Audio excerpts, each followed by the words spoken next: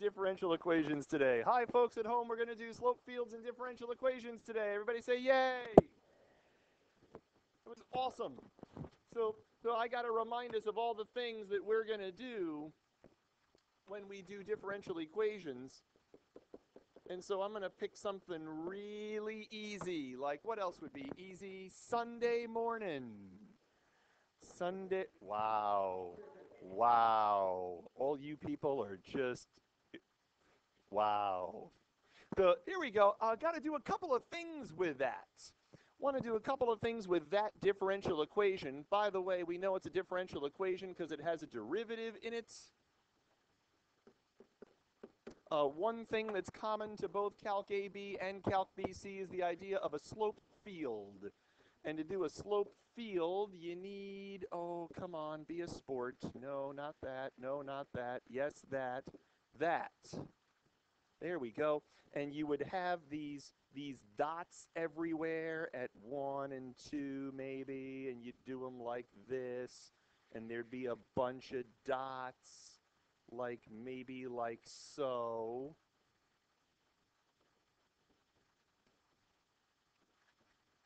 And you'd have to come up with a slope field. And you remember that in a slope field, you want to have the teeny tiny piece of tangent line at any point in that slope field. So let's get all the flat tans out of the way. How many flat tangent lines will we draw?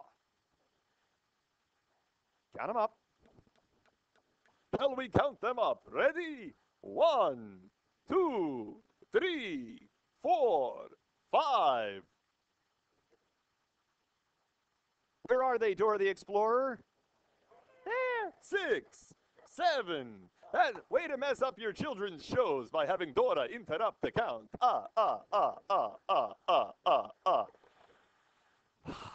And the other guys, seriously, we're actually doing this. So at 1, 1, what's the slope at 1, 1? It's 1/2. Very good. So that's not quite a slope of 1, so you kind of don't have a slope of 1. But at 1, 2, you do have a slope of 1. And at 2, 1, you do have a slope of 1. And at 2, 2, you have a slope of 2. That's bigger than 1. Now, nobody's going to get out their micrometer and measure how good your slopes are, but you want to have increasing slopes as we go across. And as we grow up, sorry, Morgan, -1, 1, what's that slope? That's forever. That's forever. It's forever. And then at -1, 2, that's a slope of -1, which is more negative than the -1/2.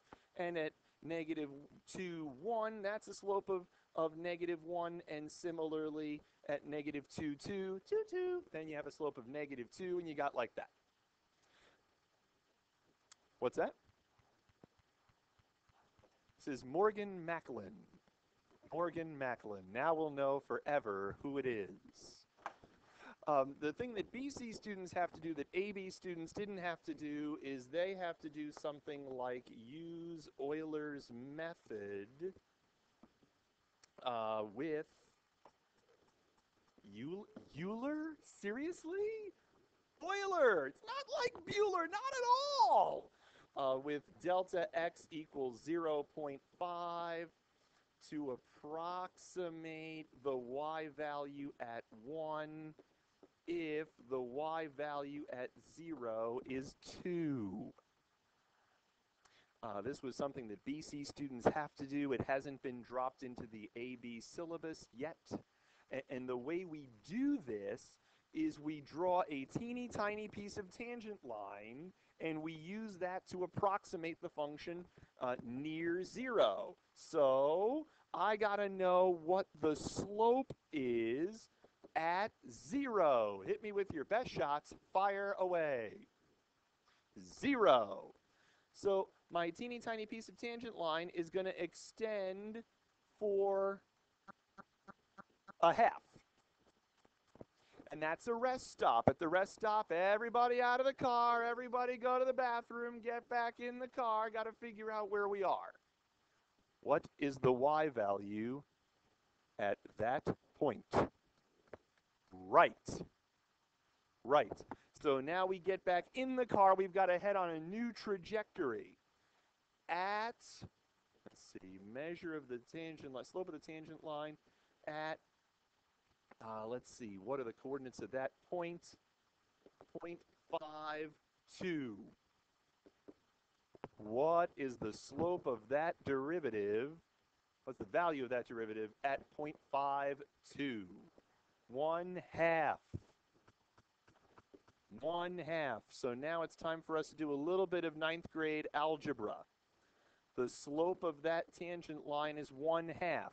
What is slope? It's change in y over change in x. What is the change in x here? 0.5 is very, very good. Very, very good. So, what is the change in y, Dave? 0.25 is right. I sure hope the microphone picks you guys up. So, if the change in y is 0.25, what are the coordinates of this point? 1, 2.25. So we say that y of 1 is approximately 2.25. And so one of the things that the College Board has liked to do with us is that first part for 2 points is construct a slope field, and then the second part for 2 points is use Euler's method, and then in the third part for 5 points is they say solve the differential equation. Solve for y if y of 0 is 2. And I'll rewrite down here so the folks at home don't have to scroll up. That's right. And we have a folk at home today. Say hi to Mike.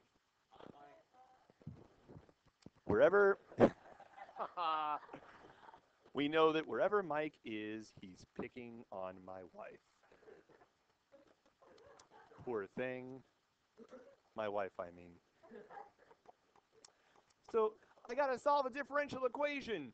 If I do not do this very first step, I'm 0 for 5 for the part. Where do we start?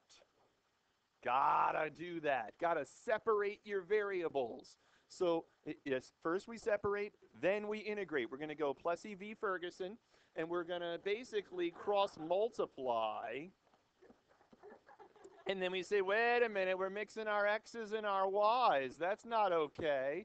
And so we're going to get rid of that y. We're going to bring that y over to the other side. And I, because it's easier to do it this way, am going to kick the 2 to the left side. It's just easier to do the integral that way. So if you don't separate, if you don't get to that step, the grader doesn't look at anything after. Just says, oh, for the part. Makes it really easy on those folks in Kansas City. I'll do either side. Pick one. I'll do the right side. That's 1/4 x squared plus a constant. Don't forget the constant. That's one of the points. That's because we're taking an antiderivative. Remember, integral both sides to get rid of a dx, dy. Momac. The constant can go wherever you like. It generally goes with the x because it's easier to work things out that way. I mean, we're trying to get y by itself. So, left side, go! Natural log y. What now? What now? You the father. I did that out loud.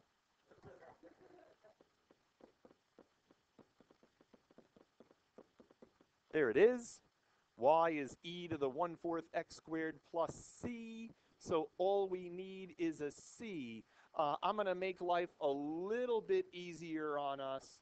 When we have an e to the this plus an e to the that, we generally do that by throwing an a out in front. It's just easier from a computational standpoint. That a is e to the c. And since e is a constant and c is a constant, e to the c is a constant, we call that constant a so as to distinguish it from c. What now? There it is.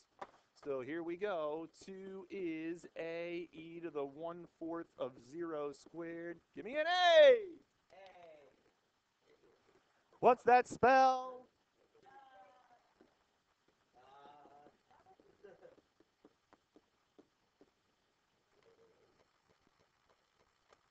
Yay!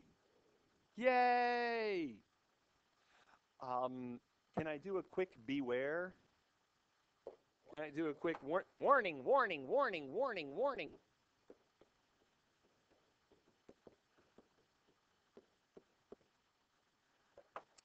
I'm going to do a quick solve. That's French. That's French. We're an IB school, so there, there.